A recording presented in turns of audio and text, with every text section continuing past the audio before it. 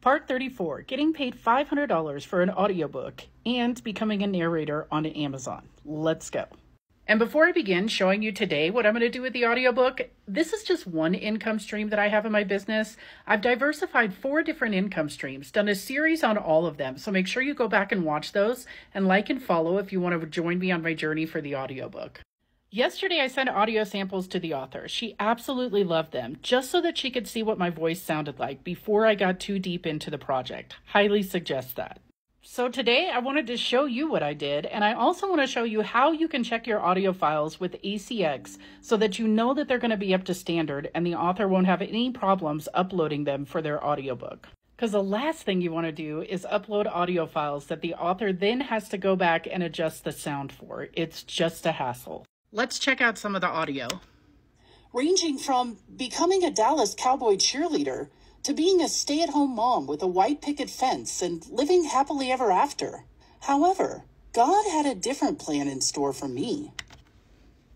Okay, so now I'm on the ACX platform, and they have what is called an audio lab over here. And I manipulated the file so that you guys could see what it's like when there are issues.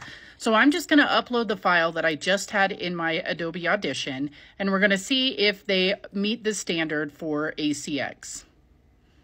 Okay, so this one is saying that the RMS is too low, and I need to bring it up to 2.1 dB. And what that means is the sound on my audio file is just a little bit too soft. So I'm going to bring it up in my Adobe Audition. And I do that with this here. So they said 2.1. So I'm going to go on the other side here to 2.1 right there. And we're going to resave it.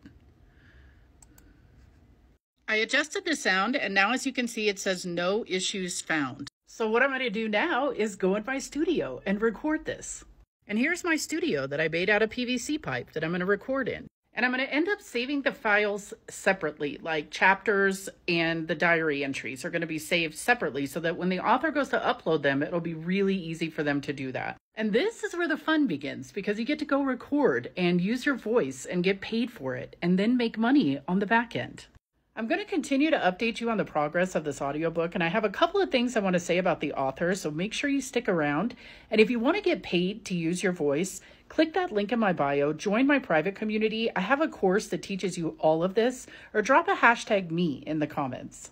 And thank God the lawnmower stopped. I'll break down in another video what do you do if you have background noise in your recording studio space.